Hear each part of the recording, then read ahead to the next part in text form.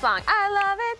Eating healthy when you're pregnant, well, that can be difficult if you have crazy cravings and even crazier schedule. But eating right is important for developing your baby's brain. And showing us how to make delicious and nutritious meals for two are the owners of 11 Courses Catering, Jim and Melissa Benson. Hi. Well, hi, guys. Hi. So Melissa, obviously, is an expecting mom. How are you? How you feeling? Good. Feeling good. Yeah, everything kicking around in there? Yep. Okay, that's good. When do you do? May. In May. Yeah. Okay, so you have a little while to go. Yeah. Okay, but just before summer starts. That's right. Right in time for the busy season. So, there you go. We'll put on the work. So now tell me, which foods are like rich in folic acid? Because I'm thinking leafy greens. Right. So definitely leafy greens, spinach is one of them. Some of the other items that are a little less known are oranges. So that's something we'll demonstrate in a few minutes here. I didn't know that. Asparagus, of course, broccoli. Tomatoes also have a pretty high content, which is great.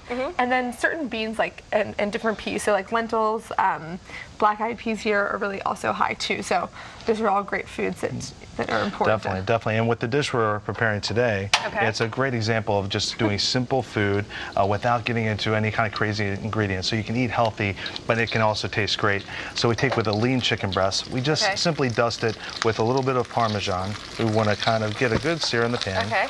And then once we give about 4 minutes on one side, you want to be able to kind of move it around and then turn it over, and then you'll get a nice, beautiful brown color there. Yeah, that is nice. And so we add a little bit of that Parmesan just to give it a little flavor, and then to that we can start building our simple sauce. So we're going to incorporate some fresh oranges segments. So pick out your. And these are little oranges that you can just go and peel and put in there. Exactly. Get a clementine or what have you, and then to go there. And then with that, we're just going to add a little bit of a reduction of orange that we made, and just taking the same orange, putting it in a warm pan, and just reduce it down. So we're just reinforcing the same flavors, but it's going to be very poignant and flavorful. So it's got a nice sweet flavor with the oranges. That's right. Add a little bit of about a teaspoon of a balsamic that we add a little bit of orange juice to as well. A teaspoon of sesame oil. And this is our take. Without measuring it? Just from habit, force of habit, about 2 tablespoons of fresh orange juice, and you reduce it down. And we're taking a play on orange chicken, so you can have your takeout in for the viewers at home, and then finish with a little bit of black sesame seeds, which kind of play off of the sesame oil, and then a little salt and pepper to taste, and then you have a simple dish that you can make at home, and then pair it with a little bit of fresh asparagus, and then you have just a wonderful, simple, fresh, vibrant dish. Rich in folic acid, which is good. So Melissa, tell me, what other types of foods should we be on the lookout for pregnant moms? So things that are rich in calcium are also really important. Things with DHA, which is an omega-3 fatty acid, which you can get in fatty fish like salmon. Exactly. So there's kind of like that fine line of avoiding certain fish that have high mercury content, but then also eating things like salmon, and eating them regularly during pregnancy is actually really important.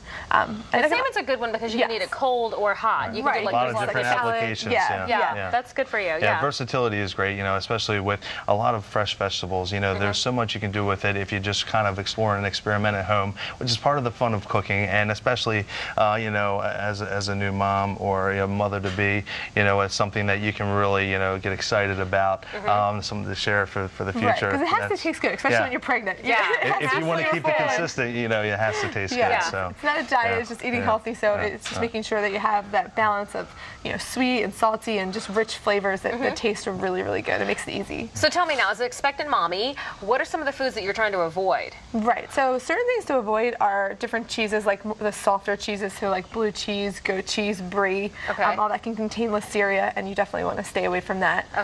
So that's very dangerous. Any raw meats or raw fish, of course, again, you want to stay away from those things too. Right, gotcha. But all of these now, what's your favorite so far that we have here? Because you said you had tomato orzo? Yes, I think that's an excellent example of a dish where kind of can be important in all seasons. So in the summer it's something really great and light, but in the winter it's something comforting as well. And so with this, we have a simple orzo salad with sun-dried tomatoes, some fresh yellow heirloom tomatoes with a little lemon-infused olive oil, salt and pepper, some sunflower seeds for some of that crunch, and some pine nuts. And you just really can't go wrong with just simple flavors, and of course the health benefits of the broccoli as well. And we just simply blanch those. They're so vibrantly green. If you overcook them, you're going to lose a lot of those nutrients that you want to retain, to maintain that healthy eating regimen. Yeah. All right, well, Jim and Melissa Benson, thank you for joining us. Congratulations on the baby.